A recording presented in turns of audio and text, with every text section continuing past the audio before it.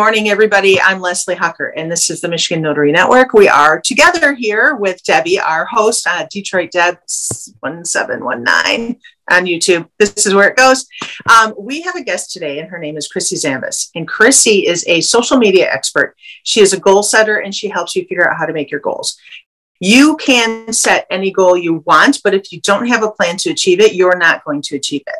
So you can't say, I want to be just like whomever, and then think it's going to happen. There is a lot to be said about putting it out in the universe, but you can put it in the universe. You have to actually work for it. So Chrissy has a plan to help us plan. And I'm going to turn the meeting over to Chrissy. And Chrissy, if you want to talk about yourself first and then tell us how to reach those goals. Yep. So thanks for having me. I'm super excited. And kind of like you said, I am doing my business planning presentation. A lot of times I do this with real estate agents. So most of it, I think, is going to be relevant with the numbers part, but there are some pieces we may just skip over. We're going to kind of dive in. I think we do this for an hour, correct? All right. So lots of information that we're going to try to fit into an hour. So we're going to breeze through some things and then dive in. The goal at the end is that everybody walks out with an idea and a way to help build their business with the things that you're comfortable with doing and the things that you're willing to commit to. So everybody's business plan is going to be a little bit different. Things are going to be a little different the way you do it, and that's completely okay. That's how you want it. One of the things when I started doing this a long time ago, as I realized, can everybody hear me? Okay, Deborah looks like she's frozen, so I just wanted to make sure. I hear you correctly. That's my picture. Okay, I was like, you look frozen, and I'm like, okay, am I being frozen right now? Okay, so we're going to dive in and we'll do this. But the goal is if I told you to do something in your business plan that you weren't comfortable with doing, like cold calling, the reality is you're not going to do it and it's not going to help you. So there's not going to be a lot we can do. One of the things I do ask, I know everybody has got their video off. No one wants to show their beautiful faces this morning, but I do ask for participation just because, again, this is for you guys and you know your business and your comfort levels and your comfort zones. So I do ask you guys to kind of jump in and share some things just so that we can all build this together. So I'm going to go ahead and get started. I'm going to share my screen. Thank you for showing your face. Oh. All right. And please, anybody, I don't know what your rules normally are on here. If you are, if you have questions, if you need anything, please just stop me at any time. And if I put this into presenter mode, you guys go away and then I can't see you and I don't like to not see you. So I am not going to put it in presenter mode today. I'm just going to open it up so that it's like across my screen. All right. Can everybody see it? Good. Okay. All right. So we're going to start with business planning and kind of what business planning is. We've created some documents to be able to help build a business plan and help you grow.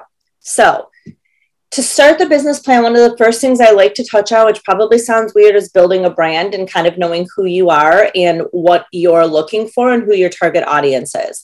This is a very small snippet of a brand questionnaire that I give to my clients when we're really working on like building social media and business plans and talking to people, because part of your business plan is exactly how you talk to people and grabbing the audience that you want to grab and work with. So when you're thinking about building a brand, you want to know what kind of personality you have. How do you make your clients feel? Why do they trust you? Words that describe you, that describe your brand. What do you want to be known for? What are your goals over the next 5 years? And what does your current voice of your brand sound like? And this is really important to kind of dive in. I do have the full brand questionnaire. I put my contact information in the chat, so you have access to my cell phone and my email. If you want these documents emailed to you and the brand questionnaire, just shoot me a text message with your name and your email and let me know, and I'll send everything over to you. But when you're looking at these things, the one thing I tell people is this doesn't take 2 minutes to build. This is not something like, oh, I have a super fun personality. Oh, I make my clients feel great. They trust me because they know me and they like me. You've got to dig deeper. So really diving into who you are, why you bring value to these people. And I'm going to go into an example that I recently got, and it just gave me all of the feels. So I use it with every presentation that I do now. When I was working with the real estate company doing this, one of the real estate agents was like, I love kids. Like, I literally love them. I think they're cool. And when they're a part of the process, it's like, it literally just makes my heart happy. And I do everything I can to include them into the process. So part of his brand is kid friendly. And the reality is when you think about a real estate agent, have you ever heard one real estate agent in the world say, I'm kid friendly? Well, what the heck does that mean? He brings things for the kids. When they're looking at houses and they're getting closer, he talks to them about their rooms and what it's going to look like and what colors they would paint their rooms. And as they're on showings and they're doing things, he's got things to distract them and engage them and keep them not bored looking at 10 different houses. So when you think of being different and unique, what's different and unique about you that makes you stand out? Any questions on that? No, I think that's genius of him, though. It is. I use it every time I do this presentation. I'm like, this guy is kid friendly. It's amazing. So I love it. Yeah. Sure. And again, yeah, anybody that has questions, wants to comment, just jump in. Like, there are no rules when I'm doing this. So, all right.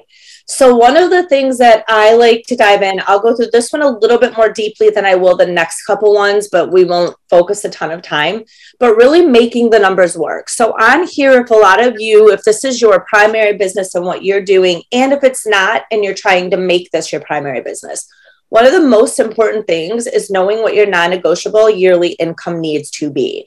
So when I work with real estate agents, I love when everybody's faces are shown, because when I work with agents, I always tell them, if I sit down with a real estate agent and say, hey, what's your income goal? Like, what do you have to hit? There is one of two answers I get every single time with a real estate agent. It's 100,000 or 150,000. There's no deviation from that. And so when I dive in and I ask them, okay, so if you don't hit 100 or you don't hit 150, are you okay with that? Like, can you still survive? And 99.9% of them say, well, yeah. Well, then that's not your non-negotiable. What do you need to make in order to survive and keep this or make this your primary focus? And a lot of times it ends up being that most of them need 40 or 50 or 60,000, and that's it. They don't need that 150. That's just what they want to do, which would be great. But in order to keep them in their business and not having to go to a 9-to-5 with an hourly job, this is what they need to make. So think of what your non-negotiable yearly income needs to be, and then figure out what you need to do in order to make that.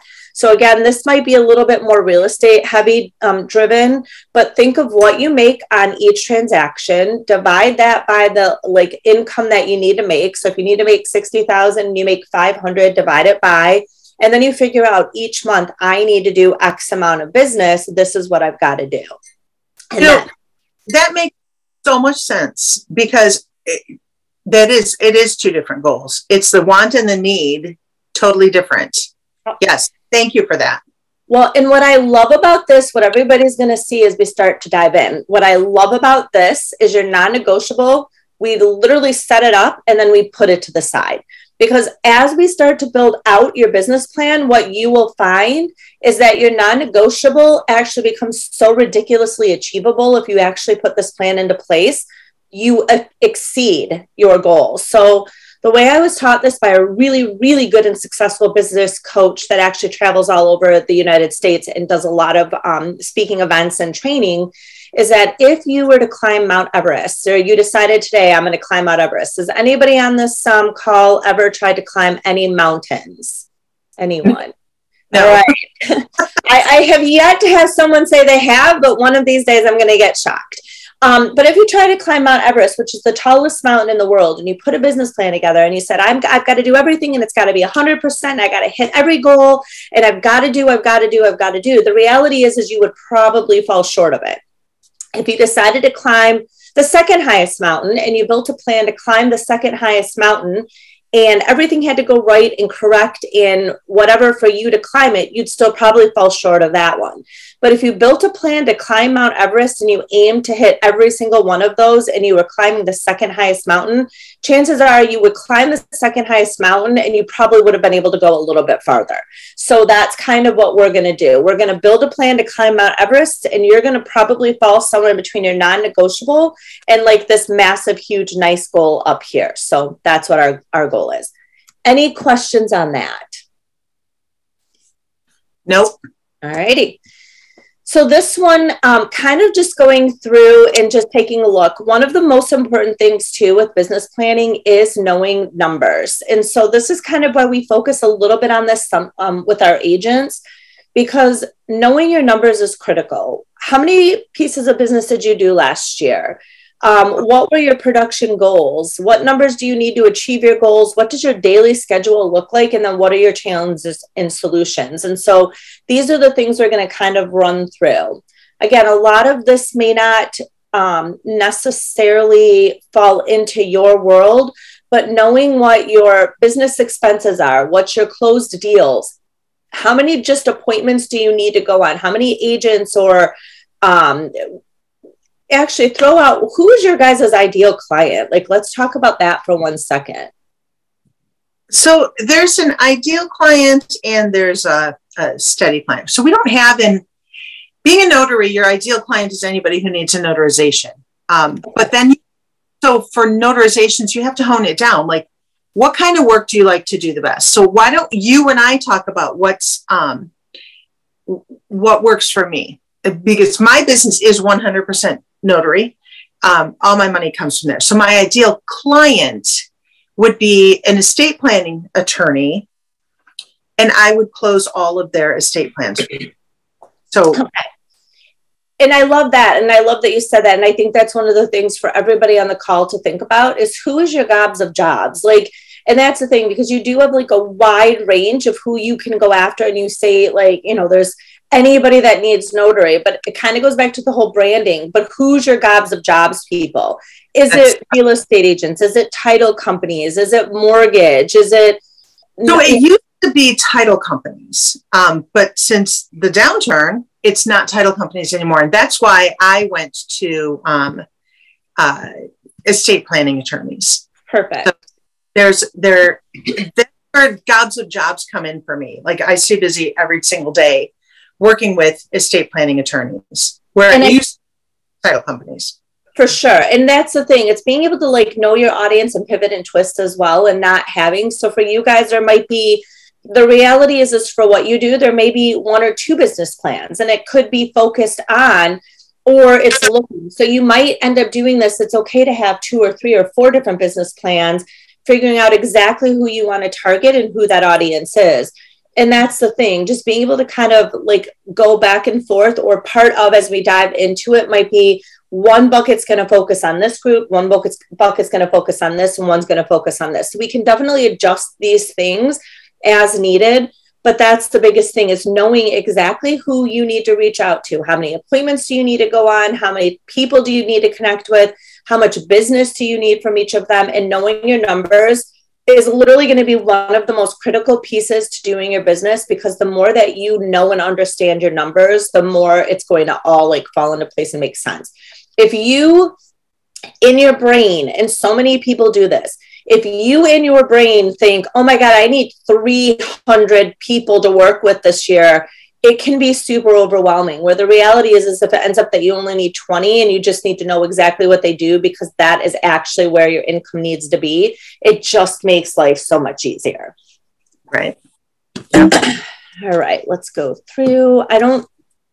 So this one is kind of just the same thing. I'm going to skip over this one because, again, it's just numbers, knowing your numbers. You guys don't have as detailed of, you know, going on listing appointments. How many do you meet with? How many do you close? Going on buyer appointments. How many do you meet? Blah, blah, blah, blah, blah. But I will go through like your goal days worked, and your goal, like, so 7 and 8, and then your number 9 and your number 10. So these are kind of important. So looking at the number of hours per day, the number of days worked, your prospecting goals, what your contact goal is, that is super critical. So one of the things when I'm doing this with people a lot too, if you really sit down and look at your schedule and your dailies of what you're doing, how many people are actually focusing 40 hours a week on your business? Like, is there anyone truly on this call that can say, I work 40 hours besides you?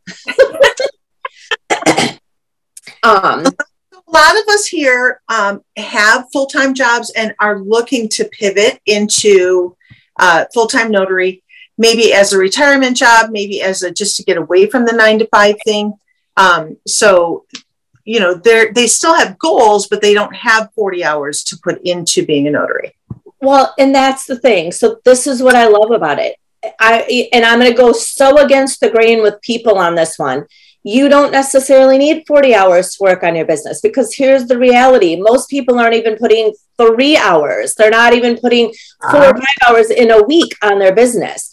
So when you're looking at what you're doing as entrepreneurs and people that are running their own business and doing their own thing, the reality is most people are not putting in any hours. They're doing busy work. They're doing things.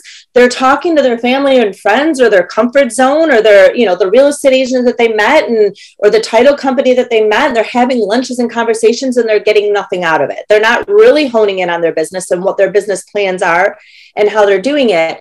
So I love it, because that's the reality. You don't necessarily, I always tell people, you don't have to work 40 hours in an entrepreneurial business. You just have to work. And that's what a lot of people struggle with. It's doing the money-making activities that actually will help grow your business that most people are not focusing on. And so again, as we start to dive in, that's one of the things where people, after we go through this and I show them how to do it, they're like, oh my gosh, it's not as scary, it's not as freaky, and I'm not as overwhelmed putting this in, because the reality is that you don't have to do all of that. No one in any business, period, I don't care, Leslie will say yes, but most people are not literally physically just honed in, and for 40 hours, they're just plugging away and doing these things. They're working on, but how many times do we go to lunch? We meet with people where, oh, my kid's got an event and I'm going to that event and I'm going to watch her dance and I'm going to do this. And I mean, I put a lot of hours in, but it's not, I don't sit down from 9 to 5 to do it. I figure out how to balance my entire life to be able to work around and do the things that I need to do. So what I do is, if I'm not working on my business or in my business, I'm working on my business. It might not all be sitting in front of the computer. While I'm driving, I'm mentally, what do I need to do? But the good thing is, when you are an individual business owner, you can set your own schedule. I'm literally in Minnesota right now. I am not working this. I had to take time from my grandkids to be on this meeting. I don't mind doing it.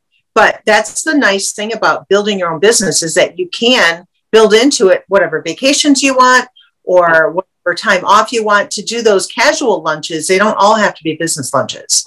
Right. And that's the thing. That's the biggest part about it too, is that depending on where you're at and what your end goal is, depends on the amount of hours and the time and the energy and the effort that you need to put into it. If you're a sole single parent and you're running your business and you need to this is it, you're going to have to put more time and energy and effort into it. If this is a second income, or it's something where you have a little bit more flexibility and you can do it. And the reality is, again, the biggest part of this as we go through is going to be the money-making activities are going to be the biggest thing, that if you focus on those a couple hours every day, literally that will be the game changer to take your business to the next level. All right. Any questions or comments so far? No, I don't think there's any in the chat either. All right, cool. All right, so this is where I am going to, so I did move those around. I just wanted to make sure. So this is where I'm hoping that everybody will kind of start to unmute a little bit and help participate in some of this. Because again, this is kind of now where all the magic starts to happen. And it's your business. So I do need some participation other than from just Leslie. So hopefully everybody else is comfortable with jumping in. And some people are driving and some are at work. A lot of times they just listen in. But Gotcha. Hopefully, Celine can usually jump in. Sometimes she has her grandson there usually. Gotcha. But Okay. hopefully I could jump in today. So it's always good for a challenge. Gotcha. And all right, good. And that's cool. I totally get it. If you can't, because you've got something, that's cool. So what we're going to kind of dive into now is setting up strategies and activities for your strategies. And this is, again, where your money-making activities kind of go in. And if people can't jump in, I'll go through this, but it is so much more advantageous. And you know what, Leslie, if it's you, we'll role play it with you, because that'll be perfect. So What you need to do is write down, and you don't have to do it right now, but what you want to do is write down what are ways to grow your business. So you need to think of every single way that you can grow your business, whether you're willing to do it or you're unwilling to do it, write it down. And so for always, one of the things I hate is I hate cold calling. Like, I will be the first person to admit it, and I will put it on the table and call it out loud. I hate to cold call. Some people love it. Some people hate it. It needs to go on your paper. The reality is no matter what you do, the fastest and easiest way to grow your business is cold calling. And I never, ever, ever, ever used to pitch that or preach it or anything until I realized the reality is if you're in a situation that you need to grow your business and it's non-negotiable and non-optional, if you don't want to work a 9-to-5 or you're trying to get out of a 9-to-5, the reality is this is going to be your fastest way to get business. However, not everybody's going to do it. And if you tell some people you need to get and do it, the reality is that they're going to sit there for 8 hours today and look at their phone, not make one phone call, and they've literally done nothing the entire day. So you're going to write down every single way to grow your business: networking, door knocking, cold calling, walking into offices. What are some good ways to grow your business? I've got one. Mail. Oh, go ahead. Posting on Google Business Profile. Love it. Keep going. I should do more of that. Yes, you Also should. posting on your social media like Instagram, Facebook, things like that. Yep. Tell people what you do when you're out and about. I've had some good success with that, just in casual conversations and learning the art of opening and closing a conversation. And Melissa, I love that. I think a lot of people forget about that. I always tell, I worked with a real estate agent that used to do that everywhere she went. She let people know she was a real estate agent. And it literally got to the point that she built so many clients and friends. Like, she was getting invited. She met she met someone that worked at Home Depot. They sent her to their family. She ended up helping their family and then helped their entire family. Ended up getting invited to weddings and like parties and Christmas. I mean, like, literally built a true friendship. And it was just everywhere she went, she told people what she does. Absolutely. You could have clothing, logo clothing. Yep. So all great ideas. And the reality is, sit down and think of every single thing that you can think of, every single thing, anything and everything in order to get your business, your current database, your current sphere, like I said, pop buys, walking into places. And then sit and look at that list and think of what are the 3 activities that you're willing to commit to? What are 3 things that you can do that will help you to grow your business? Now, I think Celine threw out social media. And I love that one because I'm a social media coach. I do social media. I believe in the power of social media. Facebook is the #1 site for recommendations and referrals, and everybody should be on it. But as you start to build this out, and we'll kind of go through so you'll see how it's encompassing, you're going to look at 3 strategies. The one strategy everybody always wants to throw on is social media. And I always caution people to throw social media on as one bucket, because the reality is social media is part of every bucket. You can kind of turn it into an every bucket type of a thing. But it should not be the only bucket, because the reality is unless you've been doing social media forever and you've built a great following and you've got a ton of people on there, social media is hard to do as one bucket to really grow your business. So if you come over here and you've got, I'm going to try something. We're going to see if this backfires on me. I'm almost positive. I think I have to go into presentation. I was going to say, I think I can write on here, but I don't think I can. Okay, so I'm going to screw it all up and then I'm going to lose everybody. So I'm not going to. All right, so strategy 1, let's say that strategy 1 is cold calling. I'm just going to use that one because it'll be an easy one to kind of give you an example. So on strategy 1, you're going to put cold calling, and then you're going to start diving into the 5 things that you need to do to cold call. So who are you going to cold call? You're going to cold call estate planners. You're going to cold call title companies. You might cold call some real estate agents. You might cold call a divorce attorney, however, like whoever your audience, whatever you're going to do. And then what you're going to do is you're going to start saying, so we're going to dive in. So Leslie, and if somebody else can jump in, go for it. If not, we'll have Leslie. But if you picked up the phone and called estate attorneys today, if you just picked up the phone and made 20 calls, is that success for you? Yes. Okay. Tell me how that's successful. Typically, the person who answers the phone is the gatekeeper. I have to make the gatekeeper a happy person before I can get to the attorney. If they have a gatekeeper, to me, if I'm calling an estate planning attorney, the attorney themselves rarely answer the phone. If they answer the phone, that means they're a one-man show. They don't have enough business to need me. And so I want a gatekeeper. That's a success to me, because that's when I know that's a business that's big enough to use a third party to close their estate plans. Okay. So now let's say that you've called 30 estate attorneys. Mm-hmm. You've talked to the gatekeeper, mm-hmm. and you said, hey, this is who I am, blah, blah, blah, blah, blah. This is what I do. And they said, great, I'll pass the information along. And that's all that ever comes of it. Is that success to you? No, but that would never be the thing, because I would call back. Perfect. I would follow up with an email and then follow up with an in-person drop-in visit if I can't get her back on the phone. Perfect. So if you follow up and you get them on the phone again, and then you send an email, and that's as far as it goes, is that success for you? It is. Say no. Okay, no. All right. I mean, you know what? I'm probably not the right person, because I know. No, you're good. This is exactly the conversations I have with people, because once we keep drilling in, this is where I'm totally putting you on the spot. This is where the magic happens. So you call 30 estate planning attorneys. What is your goal out of that? What do you want to accomplish? I want to meet with that estate planning attorney. I want to give them just enough information that he wants to meet with me or she wants to meet with me, so I can sit in front of them and explain what I do and why it's better for their business to use me instead of their in-house notary. Keep going deeper. Okay. I need to help them. Wait a minute, which way are you going? I want you to go deeper. So now you've met with them, you've given them all the information that they need. What's the next step? What do you want from them? I want the handshake saying we're doing business together.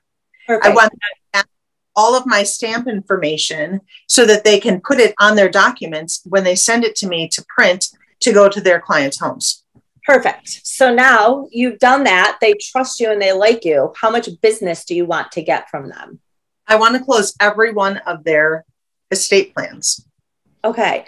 So what you want to do when you're doing this, so this is where I always like to dive in. And like my coach would challenge me, like, I want to go to 3 networking events. And he's like, great, you walked in the door. Was that successful? Like, did you get something out of it? Well, no. Okay. So what do you want? Well, I want to have lunch with 3 people. Great. You had lunch with them. You guys like loved each other. You hugged and you were like, you're amazing. You're amazing. And you walk away. Is that success for you? Nope, not at all. Like, so as you're diving in and you're starting to put your buckets together, go deeper like we just did and say, the goal is not to get in front of them. The goal is to get in front of them, but the goal isn't to get in front of them. It's not to give them your information for them to say, oh my God, you're amazing, and then never get anything out of them. So for every person that you decide you want to meet, this year I want to meet with 50 estate attorney planning. Wait, I can't talk. I want to planning attorneys, estate planning attorneys. I want to meet with 50 of them. Out of the 50 that I meet with, I want to do business with, and this is where your numbers from the very beginning are so critical. I want to do business with, what's your conversion rate? So if 50 meetings turns into 30 people doing business with you, I want those 30 people to do business with me. And out of each one of them, I want to get 5 pieces of business that I close. And so here's what my numbers are. So as you do your activities of this one activity, I'm going to call 150 estate planning attorneys. I need 75 of them to turn into people that refer business. Out of 75 that refer business, I want 3. So I'm going to have whatever. And this is where normally like my math I'm really good at math until I'm like on the spot, but say that 75, and I don't know what all of your numbers are, but that's 225 pieces of business that you're getting from this bucket alone for the year. And depending on what your numbers are, like I'm literally making stuff up because like I said, normally I do this with real estate agents. So it's like, we're doing 3 pieces of business here and we're doing 1 here. I'm imagining you guys need a lot more than 3 or 5 a month. So so then you're going to dive into the next one and you're going to do the same exact activity. I'm going to reach out to title companies. I'm going to call every single title company in the area. And of all the title companies in the area, I want to reach out to 50 this year. I want 20 of them to do business with me. And I want them to give me at least 5 pieces of business. So now I've got 20 people. As of right now, now I've got, okay. Sorry, I've got 20 pieces of, or 20 different title companies sending me business and I'm getting 3 pieces. I've got 60 closing or deals from them this year. So you're going to dive into each bucket and every single thing you're going to do is going to have a goal behind it. Because again, this goes back to the whole, if you're not doing money making activities to grow your business, it's never going to go anywhere. It's going to be very difficult to make this full time or to hit the number that you want to hit. So you're going to dive in and you're going to put a number behind everything. Like Celine said, if your strategy number 2 is doing events, maybe you're going to do events with vendors and you're going to be a part of, and you're going to do something like that. And you're going to use social media as one of your buckets. You're going to reach out and we're going to do this. And for you guys, I will tell you, with your business, social media might actually be okay to be one of your buckets because of what you do. It's not like there's a gajillion people out there. It's not like if I go on my page right now, I've got 5,000 friends, probably 4,999 of them are real estate agents. You're not going on and having that. So one of your buckets may be actually social media now that I'm thinking about it. And it may be, you guys need to go in and friend every real estate attorney. You need to go in and you need to friend every mortgage person. You need to go in and friend your title companies. And so you need to build out social media so that it's that, and then it is doing different things on there and reaching out and doing things. So Celine, actually, I will pull it back. Normally, I don't love to do social media as a strategy, but when you're in a specific businesses, it's actually not bad because you guys are not going to have, you won't have people on social media talking about like notary. It's just not something you're going to see too many people talking about. So, but when they do, so this is what I like. I do a lot of networking. I'm sure you know that. And there are so many people who know me, know what I do. They know my business. And there are people in the community who will say, I need a notary tonight or on the weekend, or I can't get my mom out. And I get tagged multiple times because I have all those people who are rooting for me out there. And so the cool thing is you can also find out who, I like those posts where people ask, I need somebody to do carpeting. I need somebody to do, because then you can find out who does those businesses. Yeah. Then what I do is I reach out to those businesses that are tagged and say, hey, you want to meet up for coffee? Because that's one more way that I can say, I'm going to help your business grow and you can help mine grow. Correct. And what I meant more was you aren't going to have you're not going to have other notary people in the same space as you sharing that they're notaries, because there isn't a ton of people that's what their business is. So that's where it's going to be, where you're going to have such a huge advantage that if you do share, like you said, that this is what you do, it will stand out to people because there isn't other notaries out there saying, I'm a notary, if you need me, like you just don't see that. So you are in a space that you guys could actually utilize Facebook and Instagram and even LinkedIn to really help grow your business, because there aren't a lot of people that are doing it. You guys might know a lot of people because you're in the industry, but like I know on my page, I've literally never had one person other than Leslie that's like, I'm a notary. Like, this is what I do. And here's some great tips and information. And did you know, and educating people. And so that could be a really good strategy for you. It really is. It's amazing when people find out I'm a mobile notary. They're like, that's such a great niche. And I'm like, it's very normal. To other people, it's not. And that's why it's important that we put that out there, that we will go to you. Exactly. So that could definitely be a strategy too. And then you're going to do the same thing with the strategy 3. Are you going to work your database? Are you going to work your current sphere?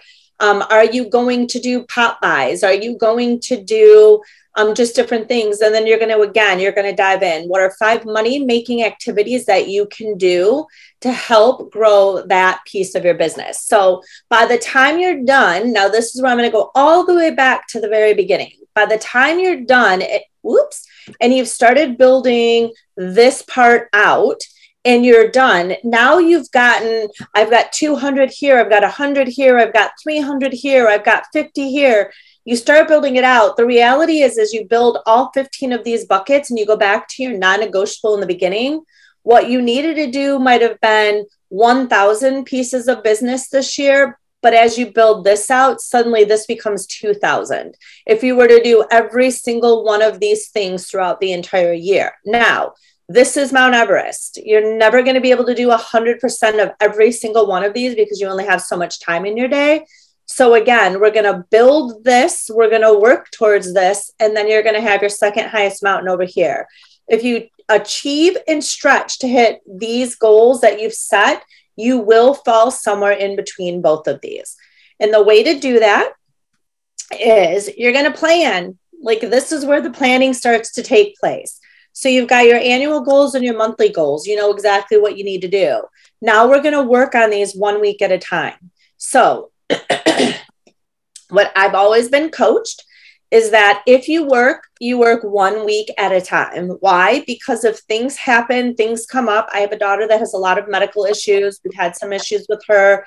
We've had days where literally for 30 days, I've not been able to do much of anything. She's missed 50 days of school this year.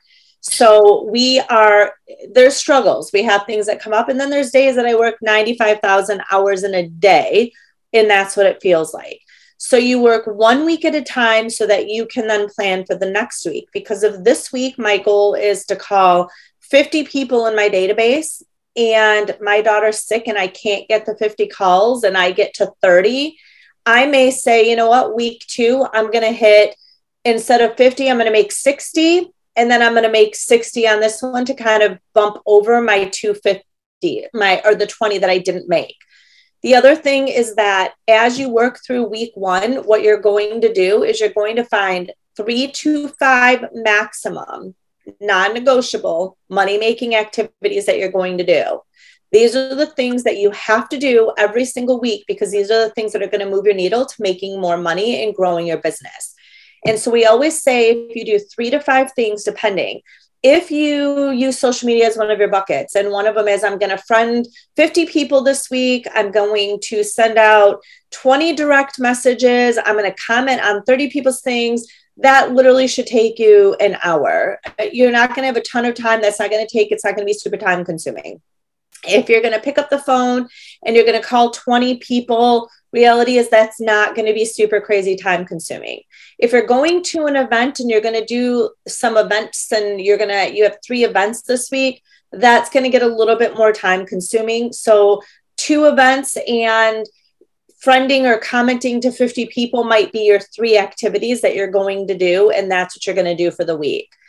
So what I always like to tell people is kind of also think of this in monthly chunks that you're going to break down so that you can figure out how to front load. So if your goal this month is to do, let's say 100 transactions, you want to notarize 100 things or pieces of business, and this is what you want to do. What are the things that you can focus on the most for the first 2 weeks to front load the month? So if your goal this month is to call 100 people, kind of going back to that, let's say the goal this week is to call 100 people. Instead of saying, I'm going to call 25, 25, 25, 25.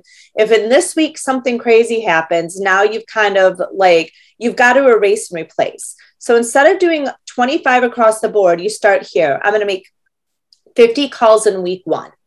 And I'm going to do 50 reach outs on social media because I want to reach out to 100 people on social media. You're going to front load your week because, again, if This week gets crazy and you can't make your 50 calls. Guess what? You've got week 3 and you've got week 4. So always work in 1 week chunks and never put too much on your plate. If you put 10 money making activities in your first week, which guilty, I did it. I literally got 1 thing done because 1, it was overwhelming. 2, it was so much that I was committing to, because now you are doing things that are actually forcing you to work, that I just sat there and looked at it and I was like, oh, okay, yeah, I'll just do that the next day. I don't really want to do that. I'm going to do it the next day. And then the week ended and I literally got 1 thing done. The next week I did 2 things because I was like, oh my God, it was so overwhelming. I'm just going to focus on 2 things. And it wasn't overwhelming at all. So I literally finished them in 1 day. So as you start to build this out, you will see the first week's going to be janky. It's going to be super uncomfortable for you because you're not exactly sure what money-making activities can I fit into the week where I'm not overwhelmed, but I will commit and I will get them done. So you might overload the first week. You might underload the second week. But as you start to work through, you'll start to see if you literally plan, and this goes back to the hours worked per week. If you literally start to plan your week where you can take, what can I do in 2 hours? What can I do to chunk down to literally just focus on money-making activities for 2 hours? It does get a lot easier. So does that make sense to everybody? It does. Absolutely. And it comes down to, and I'm sure you're going to say this, you cannot wait until you need money to start working on making money. Right. You've got to always be advertising, always be putting it out there. Right. Exactly. And your goals need to be achievable, whatever that means to you. Because if you set unachievable goals, you're going to get discouraged and you're just going to say, screw it and be done with it. And that's why it's so important to know what your non-negotiable goal is, because again, it goes back to that, oh, I want to make 150,000. And the reality is that when you're not making 150,000, you're kind of just discouraged and you're giving up. And the reality is you didn't even need that 150,000. That was just a goal that I think when they go to school, I'm pretty sure when real estate agents go to school, they're taught to say they want to make 150,000. I just feel like that's the normal thing. But that's the reality and that's the thing. So it's realistic, it's achievable goals. And the cool thing is as you build this out, going with that, you know what you need to hit. And if you build out this huge plan and you just start chunking away at it, this is meant to not overwhelm you. This is where it's literally 3 to 5 activities a week. That's it. Just chunk it down and figure out what you want to do.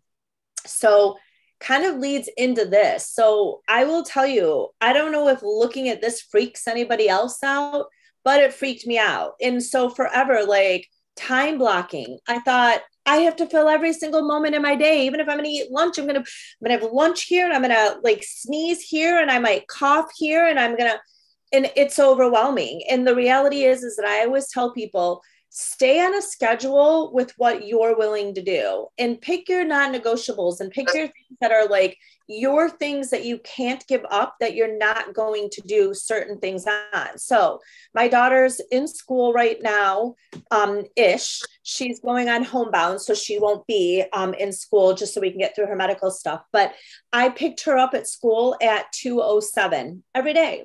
That's it. So my day, unless it's something that's really needed, I can definitely get someone to help pick her up.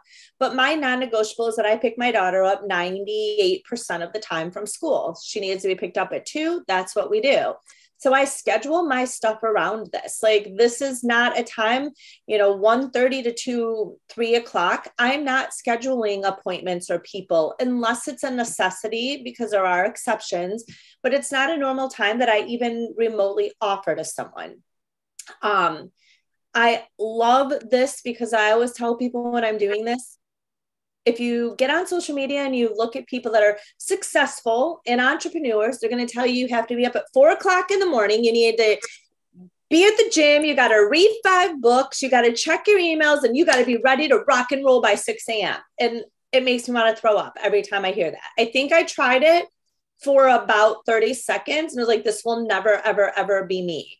Literally pick what's good for you in your schedule. I do custom graphics. I do content for my clients. I create all of their things. My creative brain comes alive at 8 p.m.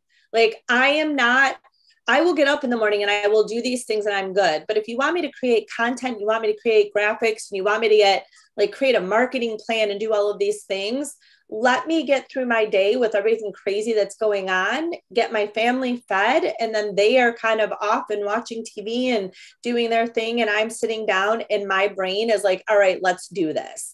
So for me, like I said, I was up till 1 this morning creating stuff and doing things and putting plans and systems together of like marketing for one of my clients. So schedule in the things that you know you can get done and do, and make sure that you also are cognizant of your non-negotiable times that you're not willing to get up.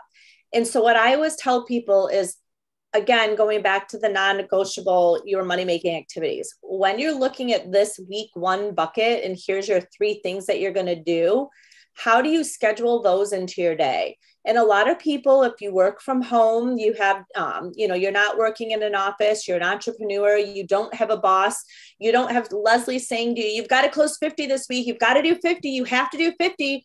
If you don't have someone doing that for you, the only person that's going to do it for you is you. So sit down and chunk out. And I tell people, I'm baby step all the way. If you don't do it now, schedule from 9 to 10. Here's the 3 things you're going to do. You're going to commit to getting this done in 1 hour. And then next week, it starts to get a little bit easier. Take 2 hours. I guarantee that if you focused 2 or 3 hours a day on your business, even 2, and you literally just focus on money-making activities, you would see such a difference in your business. And the more you continue to do that, and as you start to see things happening, you will then want to add a little bit more time. You might add 2.5 hours, you might add 3 hours, but you will start to see a difference if you literally take that time, ignore all of the noise. Don't scroll through Facebook unless one of your goals that day is to add 50 people. Add 50 people and walk away from Facebook. That's it. So get very purposeful with your time, but it does not have to be a 9 to 5. Eventually it will be, but it does not have to be. And the cool thing is, it doesn't have to ever be a 9 to 5 because it is what you make it. And that's the cool part about it. I know we're getting close and we're almost done. So I use this sheet. This is my tracking sheet. So if you're someone that likes to make calls, you're reaching out, you're talking to different people, this sheet is a great way to start tracking your numbers. And again, it looks like some of you guys are like leaning in close. So make sure, like I said, my cell phone is in the comments. I will send all of this to you. Make 25 copies, because I promise you, as you start to go through, you'll start doing things like, oh, I don't like this idea, I'm going to change it. So what I always do with this sheet is, this is a great way to know what your conversion rates are. So you call an estate attorney person, you put an X through number 1. You call an estate attorney person, you put an X through number, or a slash through number 2. You call the estate attorney and you put a slash to number 3. This time someone answers the phone and you talk to someone. Now you circle number 3. So your slashes are that you've reached out. How many attempts are you making to reach out? When someone answers, you put a circle around it. So now you know, okay, I've called 3 people, 1 person's answered. That's it. You got that. You move on. Number 4, you call slash, 5 call slash, 6 call slash, 7, you call slash. They answer. You put your circle. They let you set up an appointment. You put an A over it. Then you move on and you keep going. You have your conversation, you do your thing, but as you're calling, and the directions are on there. So every attempt you slash, any person that answers, you circle, and any appointment anybody that sets up an appointment, you put the A. Now, you know, out of 100 people, I need to call 100 people to get 50 people to answer, to get 20 people to set up an appointment. And then you start then you go to the next level of the people that set up the appointment. How many of them are actually doing business with you?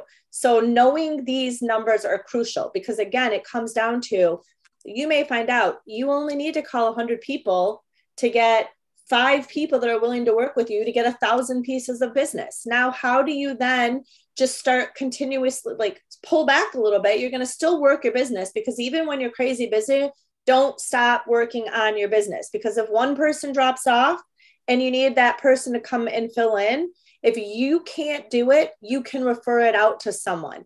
But that way, if things start to slow down and you've got your continuous business coming through, now that client that you were kind of referring out to different people, now they're your client because they're going to step into that role of somebody that may have dropped off. So knowing your numbers is crazy, super critical. Any questions on that? No, but I absolutely love that. It's so good. And then the last two slides are really just challenges and solutions. So it's really kind of sitting down and figuring out what are challenges that you face, and then what are solutions in order to get there. And so a lot of people are like, oh my God, I get distracted. I'm at home. I want to do my laundry. I see the dishes sitting in the thing. I do, like, what are challenges? And then what are ways that you can say, okay, if a challenge is that you're at home and you know you can do laundry and you can do your dishes, schedule in your calendar then from 9 to 10, I'm doing laundry and I'm doing dishes. And that's it. And then follow it. So those are the things that are your non-negotiables. Like, I need to do these things in order to feel balanced and like I have organization so that I can focus on my business. And so kind of just sit down and really figure out, what are the true challenges you face in your business? And then what are ways that you can work around them in order to be able to grow and do your money-making activities. Absolutely love that. Thank you. So that is my presentation. I don't know if anybody has questions that they want to throw out in a couple minutes or. Yeah. Does anybody have any questions for Chrissy? Do you want to stop sharing your screen so you can see if anybody actually? Yeah. And I can see I have, I don't want a new share. I don't want to pause share. I do have, I have everybody up so I can see you guys anyways. Okay. All right. So I love that, like, as I'm listening to you, I was actually taking notes and realizing that there's more resources out there that I didn't realize, because my mind is always like, what's the next one? And, some of those 100 touches, I love that 100. I love that, like, mark it off as you make those, as you call out. But, there's more than just estate planning attorneys. It dawned on me, and I'm going to share this with everybody because I think it's important that when we find, like, we are not each other's competition. We all work together. I have had a few jobs this weekend. I left Michigan on Friday and still had calls coming in for notarization. So I've been doling them out. Other people have been doing them for me. And one of those came from a bank manager. So for the notaries out there who are looking for another line of maybe, where can I find some more business, go into banks, ask to talk to the manager, ask to talk to who answers the phone when it rings, because there are a lot of people. I met a woman who runs Comerica Bank, one of the branches. And she said that she has people calling all the time. Do you have a notary that can come to me? And so now I do those jobs. And in 2 weeks, I did 3 jobs just for her, like referrals from her. So never would have thought that because I've gone into banks and they all have their own notaries, but people still call the bank because they trust the bank. So go talk to bank managers about becoming a notary, their mobile notary. It's amazing how much it solidifies their business by them referring to you. So just another person to add to your list for your 100 banks, but only go in the area you want to work in. That's always the most important thing. Anyway, does anybody else have any questions for Chrissy? And if not, that's okay. And if you guys are at work or in a position that you can't really talk or say much, my phone is always on, like literally. Last night, I think at 1 a.m, I was getting like emails or text messages because I was up and I saw them coming in. This morning, I heard my phone ding at like 6:30 in the morning. So my phone's on. If I'm awake, most of the time, if I'm awake, I'm going to answer you. If I'm asleep at 6:30 in the morning, because again, I am not a morning person. As soon as I get up, I will answer. But if anybody needs some one-on-one help, I'm absolutely like willing to jump on a call, a Zoom, whatever, and walk through a lot of this with you personally as well. Absolutely. Well, thank you, Chrissy. Thank you for joining us. I really appreciate it. If you guys want the papers that we did today, I do have them in email. I can send it to you. Debbie's got it too. She can send it to you. Or if you want to reach straight out to Chrissy and get it direct from the source, you can do that. She's always happy to help. She's just an amazing person, and I'm so grateful to have met you. Thank you so much.